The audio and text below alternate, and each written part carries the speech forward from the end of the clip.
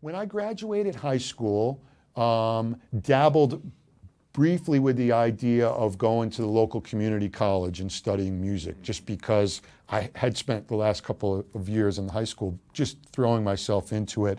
Took some classroom. I never took private lessons. Well, I did take a couple private lessons, but not in school. I didn't study band or orchestra. I took like a music theory class in high school. And so my parents encouraged me maybe to look at the music program at the community college, which I signed up for. And at the same time that summer, I joined a band called the Natives in Syracuse, whose bass player, they do personnel change. The bass player and guitar player were leaving. So me and this other guy came in, and they had a record out. And there was a very thriving rock club scene in the early 80s up in central New York, where you could, you know, our gear went around in a truck, and we drove around in a van, and we played 3 to 5, 6 nights a week, probably within a 3 or 4 hour radius of Syracuse.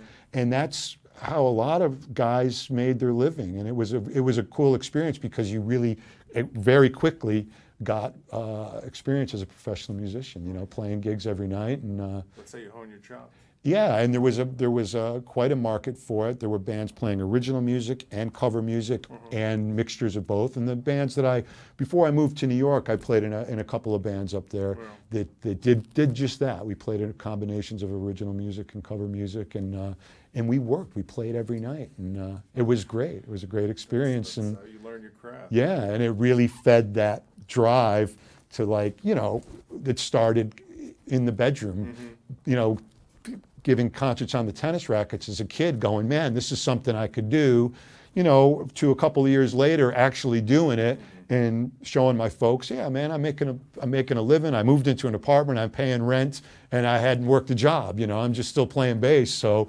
it, you know, it all sort of supported that way. And the next thing you know, I was down here in New York. Well, yeah, tell us about when you moved to New I York came City. down to New York with a guy that I knew from upstate that was working as a booking agent down here, and he got the idea that we could put together a bar band like they had up in central New York, and we could run it out of New York. So we basically put a bunch of guys together down here with the idea that we were going to go up to Canada and tour this whole bar circuit up in Canada, and we did. It was you know, fairly successful for a while, but if you think about the time in the mid '80s, drinking ages were starting to go up in bars, right? 18 to 21, DWI became an issue, and the whole bar scene just started, for that circuit anyway, started to change. And we ended up, an agent that he worked with was representing Billy J. Kramer, who was relocating from the UK to the States, and he needed a band to go out. And so we kind of jumped over from being this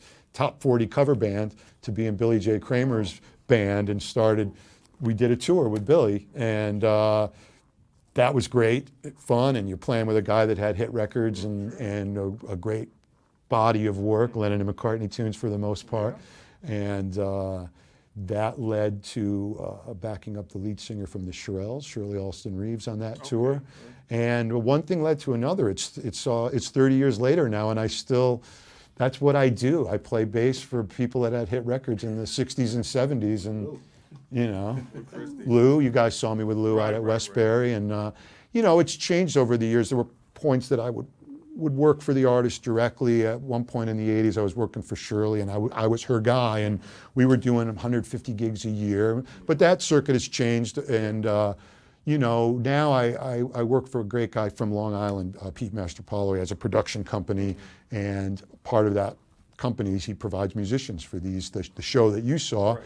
He contracts the players, and we go out and back up on these multiple act shows. They'll have 5 or 6 groups, and anybody that doesn't bring a bass player, they get me. Wow. So, you know, that's kind of my bread and butter right now. I mean, and like I said, I've been doing it in some form or another for 30 years.